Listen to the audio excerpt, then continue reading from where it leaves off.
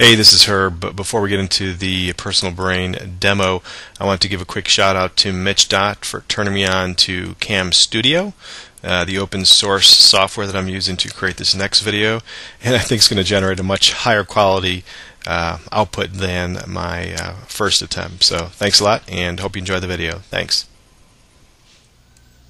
Hey, this is Herb. Thanks for checking out this video. Today we're going to talk about some of the new features in Personal Brain version 4.5. This recent update is really jam-packed with lots of goodness. Over 40 new features and options.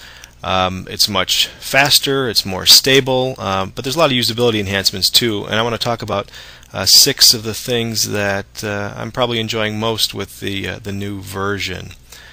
The first one is complete undo and redo support, and it's exactly what you think it is. As you're working in your brain, you're often creating children, adding attachments, moving stuff around, and every once in a while you do something that you didn't intend to do, and sometimes it's a little bit difficult to manually undo it. So now you can just go up to the edit menu, and there's an undo command, and you'll have a history of recent activities, and you can just pick the one that you need to undo.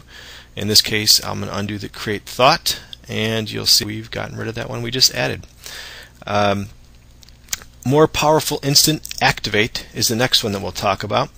And what this one does is allow you to just type portions of terms in your brain to quickly filter down to the item that you're looking for. So in this case, let's pretend we're searching for black book, and save myself a few keystrokes. If anything, I could just type BLBO, and it will quickly go to black book. So you can imagine there's lots of uses for being able to filter quickly like that, and just increasing your speed of use as you're navigating around.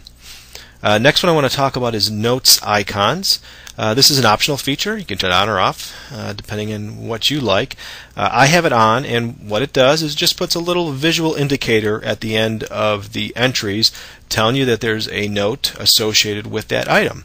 So again, as you're navigating through your brain, this is a nice quick way to visually see if there's some additional information that you might want to dig down into. Next one, timed events and reminders. I'll tell you the first thing that really prompted me to upgrade to version 4 was this calendar feature.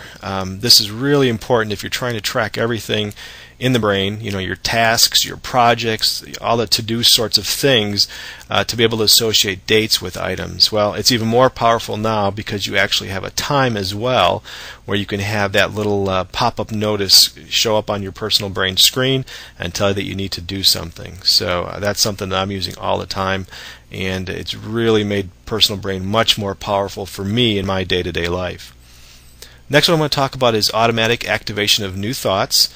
You may have noticed I have that on. Again, it's another optional feature, but as you're creating a child, as soon as you hit enter, it will focus on that child. Previously, you may recall that it would just leave it underneath the parent entry, and then you had to click on that. Typically, if you're like me, once you create a child, you're going to do something else with it. You're going to add a thought icon. You're going to go to your calendar and put something in. You're going to go to the thought type menu and type that thing to help you find it later. So I enjoy having that feature turned on so I can quickly get to those thoughts and do whatever I'm going to do next. And the last thing I want to talk about is context-sensitive naming shortcuts. First of all, I want to kind of back up and maybe retract something I said in my other video about that was a response to Sherman Live's mind mapping software for Rolodexing. I talked about using the comma trick to prepend the parent to the child. It's actually not necessary in this version. In the past, if you had a lot of common terms in your brain, it became very confusing unless you also typed in, for example, the name of the parent that it was associated with. So in this example, all the people in my directory here, let's say they all have Twitter accounts. Well, if I just went underneath and typed Twitter and searched on Twitter, I might see 100 line items that just say Twitter with no other information. Not very helpful if you're trying to find a particular one. Well, actually, in this version, if I type Twitter, you'll see there's 3 of them, but it points to the parent as well, so you can quickly get to the one that you want.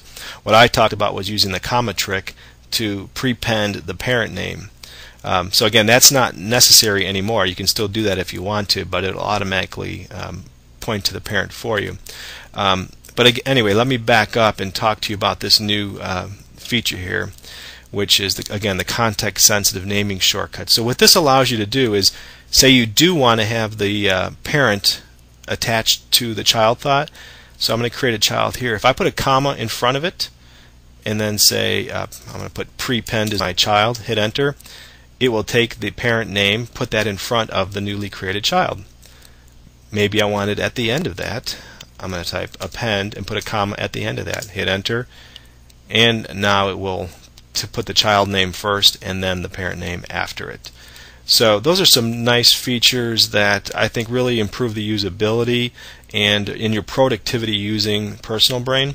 And I think those are the ones that I wanted to highlight for today. So I will stop there. Thank you for checking out this video, and I hope you'll stop by to see some